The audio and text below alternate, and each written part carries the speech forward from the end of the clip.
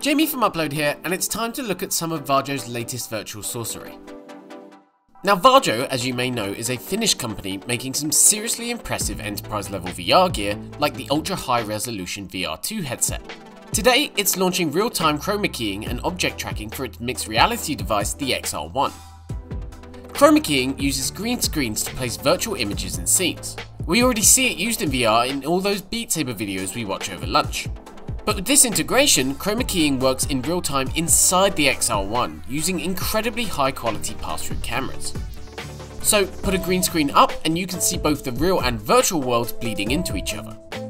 For example, I saw the feature running with Google Earth. On one side of the room was the real world with everyone standing in it, but one twist of my head and I was suddenly towering above cities and landscapes. The integration is impressively solid.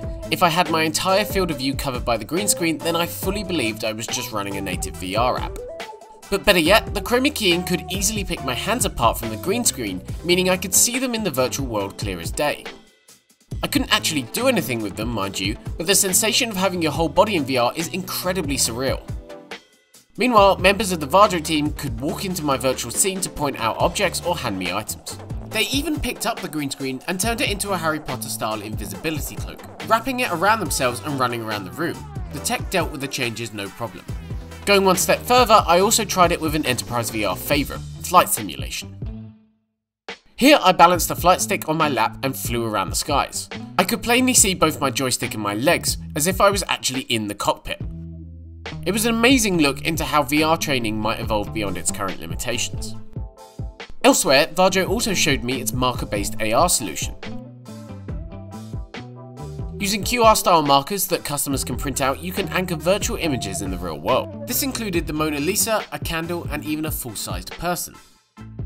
Most smartphone solutions don't require external markers, but Varjo argues that this makes AR tracking much more reliable for enterprise-level applications like surveying a 3D model of a car.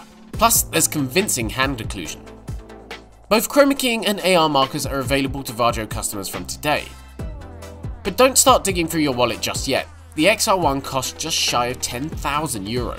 It's made for big companies that can throw that sort of money at it, but it's still a tantalizing glimpse at some technologies that may one day make consumer VR even cooler.